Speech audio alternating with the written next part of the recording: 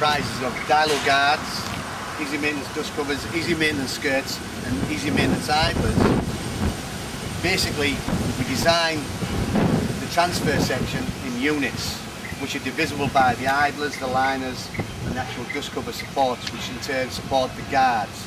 Starting with the DILO guards, drop in, lift out guard, nice and simply just lifts out. The actual support legs for the guard is a T design which gives you a really good seal.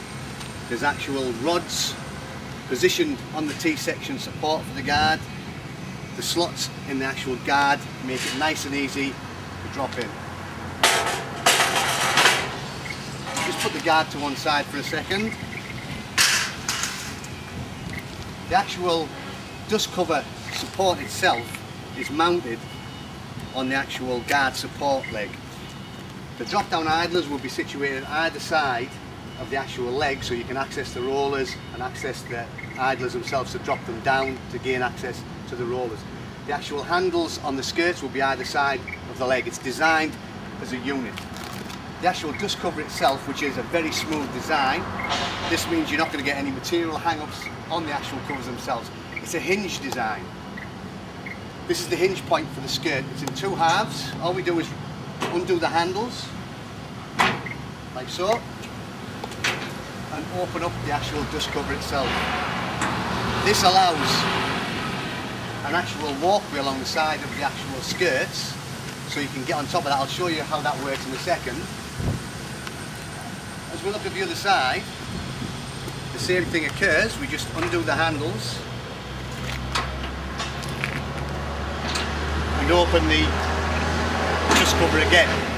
Again, each dust cover will be opened and you can gain access along the length of it. If we look here, we can see there's actually the bottom of the dust cover has a labyrinth seal on it, so when it closes over the top of the actual skirt, which would be that, it forms a labyrinth seal.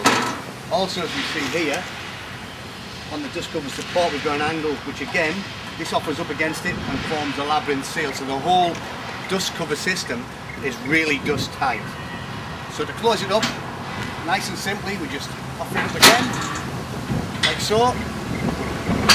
I'll climb on this one just to show you how simple it is. So all we do is we climb on top of the covers, we can inspect the belt, inspect the actual skirt liners, see if they needed changing. If they need changing, we climb on the belt. This offers a nice platform for us to get on the belt and get off the belt again.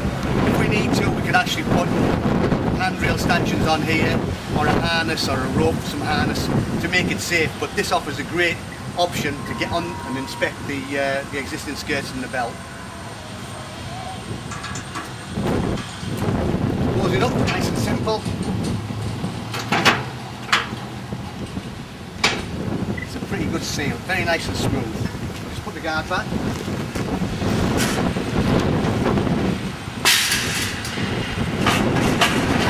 And that's our easy maintenance module design.